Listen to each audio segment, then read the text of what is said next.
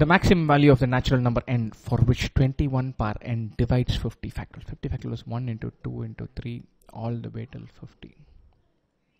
And now 21 is 3 into 7. We get a 3 and a 7. We can get a 21.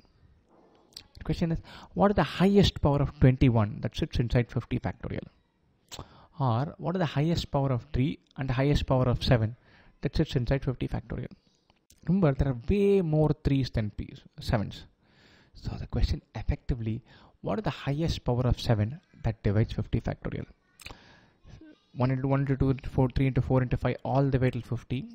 7 will give us a 7. 14 will give us a 7. 28, 21, 28, 35, 42, 49. 7 numbers will give us a 7.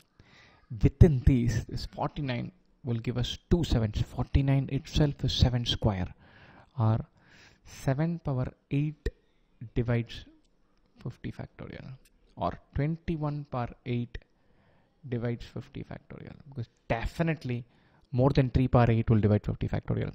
The highest value of n where 21 power n divides 50 factorial is 8.